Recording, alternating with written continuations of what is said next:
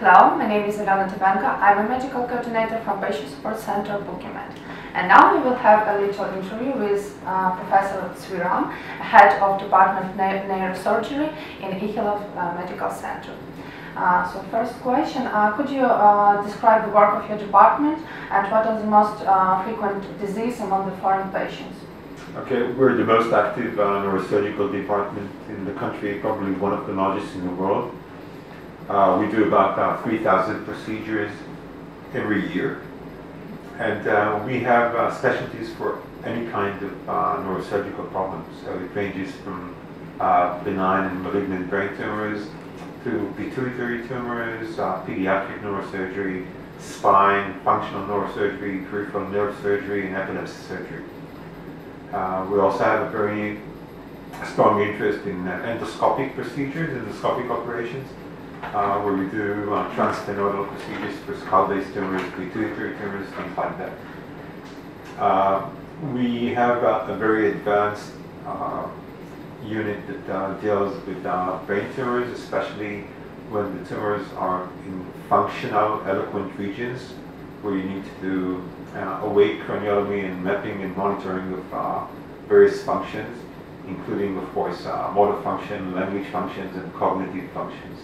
And preservation of these functions is one of the most advanced places to do these kind of operations. So basically, any neurosurgical problem, we've got our own specialist for this type of disease. Could you tell, please, about endoscopic neurosurgery? Something interesting about this method of surgery. That method is used for skull-based tumors, and especially for pituitary tumors, where we use also advanced three-dimensional endoscopy, one of the few places in the world that helps us in performing these operations in the safest and more effective way. And what about treatment of malignant brain tumors? What treatment strategy you mostly use for this? Well, for malignant tumors, we have our own special section that which comprises of specialists in neuro-oncology, neuropathology, neuroradiology, radiation oncologists, and of course our neurosurgical oncology team, where we do very aggressive operations for maximal resection of tumors, because the extent of resection, the amount of tumor that you can take out, is associated with survival of the patients. And this has been shown over the past decade very clearly. So we aim at doing maximal resection, including in very eloquent functional areas of the brain. And I guess that we do over 80% of all the brain tumors in the country, and as well as many patients who come from abroad. And about innovative technique which you use, could you tell about stereotactic surgery? In what cases you use this? We do stereotactic biopsies in a very small percentage of patients that have brain tumors, because most of them we can operate and remove. That's opposed to many other centers who do not have the expertise in performing these kind of operations. So they rely on just obtaining a biopsy and then treating the patients with oncological treatments. But stereotactic is also very advanced. It's state of the art. We're using frameless stereotactic biopsies, where we use advanced navigation systems for very precise localization of the site of the tumor that we need to biopsy. And it's very standard. There's nothing cutting edge about this thing. It's being used worldwide now for quite some time. Do you have any statistic how many surgeries you have performed, and what is the treatment efficiency in your clinic? For what disease? At all. No, there's no such thing. I mean, like I told you, we do about 3,000 operations a year, and they separate into cranial cases, brain operations, spine cases. Cranial cases. Cranial cases probably about 2,000 a year, something like that. And there's no question of efficiency. No, because it depends on the pathology and the diagnosis.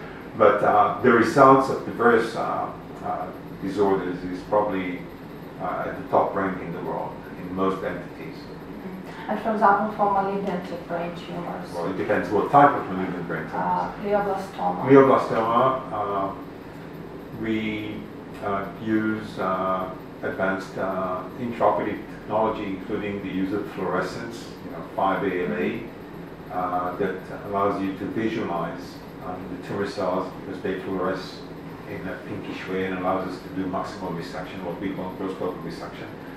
So probably 95% of the cases we do complete resection, and of course patients will need to get radiation therapy and chemotherapy because this is an infiltrated tumor. You've got tumor cells surrounding the area. As far as survival goes, we probably have one of the best averages in the world. I think it stands now around between 20 and 21 months, which is very good. But that's also because we use, in many of the patients, we put them on experimental therapies or other additional therapies such as implantation of gliadel wafers or the use of TT fields, the Optune system that was approved recently worldwide, using alternating electrical waves for treatment of brain tumors. For other tumor types, malignant tumor types, such as lower grade tumors, we do a lot of insular glioma, deep-seated tumors that are very difficult to resect, but very important to remove surgically because, again, it's associated with significant survival advantage for the patients. So in these cases, we do them with electrophysiological monitoring. For motor function, neuropsychologists to do cognitive function testing during the operation, especially on the dominant side of the brain, where you have eloquent areas for language, memory, musicality, abstract thinking, decision-making processes. All of these are being monitored. So this is very cutting-edge technology. And what about the common mistakes in diagnostic and treatment in foreign patients? Because I know that a lot of cases are not exact, a lot of patients are not exact diagnosed when they come to your clinic. I'm not sure I understand what you're saying. For example, about 30% of our patients, when go to Israel, to Ichilov clinic, had another diagnosis, not different from a diagnosis, for example, in Ukraine or in another country. Well, yeah, I can't mention. We diagnosis like for the pathology or diagnosis of what needs to be done or the management of patients. No, pathology. Pathology? Yeah. Well, that's not our experience, but I'm not a pathologist. So if we're not sure about diagnosis, we ask for revision or other opinions, but we usually examine the pathological specimens with the pathologist in our laboratory.